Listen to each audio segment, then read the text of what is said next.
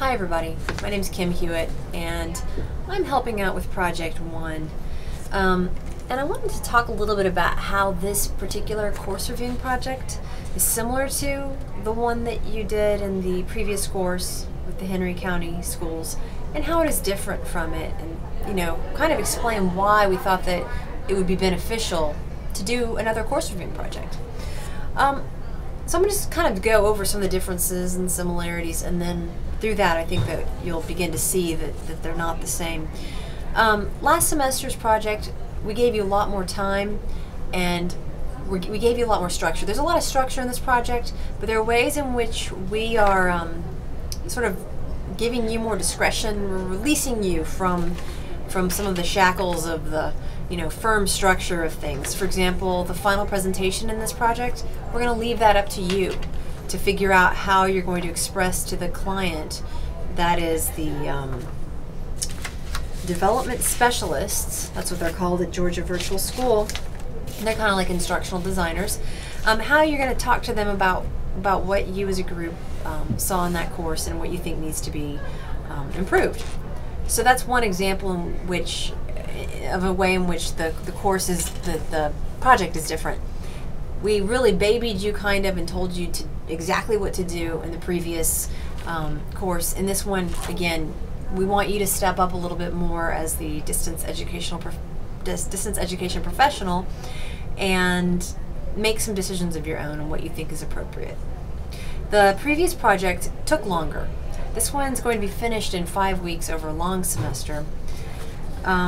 The previous project, we were looking at locally made content, online and blended. It was sort of homemade by teachers that don't have a lot of time, they don't have a lot of training, and they really needed some basic feedback from you guys.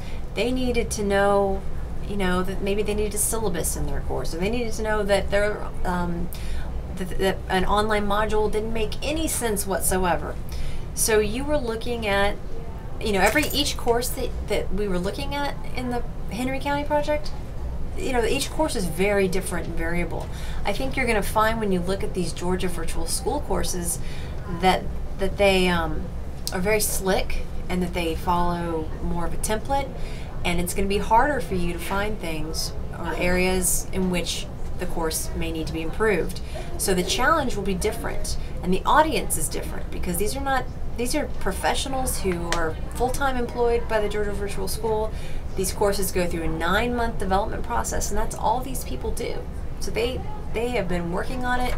Let's see, the development process began in July and August, and we're here in January, so they've been working on these courses for at least 6 months now. It's very different. That's another difference. Of course, with the Henry County project, we were using the iNACOL standards for K-12 online courses, and we've decided to introduce you to a new set of standards, the Quality Matters standards, just to give you some exposure to another way of thinking about quality in an online or blended course. And we really like these standards, and the cool thing about the Quality Matters program is that if you go to the website, you can learn more about it, but you can get certified in the QM standard. There's higher ed versions of the standards. We're using the K through 12, with the 6th grade through 12th grade standards, and you can get certified in those as well. And they have a conference every fall. So it's just another organization, another professional organization in the field that we thought that you should learn about, and you should learn about their definition of quality. And they borrow heavily from iNACOL and from the people that iNACOL borrowed from, and so they're all friendly like, but it's a different way of seeing a course.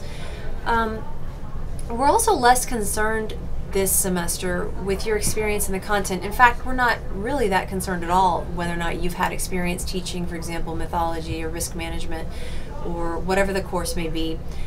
There may be a little more of a problem with like calculus. That's a little bit it may not be as accessible to everybody, but because the courses are so well designed, the thing that we want to look at is the design, the navigation, is the course engaging, things like that, things that you can see whether or not you perhaps teach the course. There are things that you can see and you can tell about good design practice. So we want you to assume the perspective of maybe not the person that would teach this course, but of just an outsider. You're an outside pair of eyes.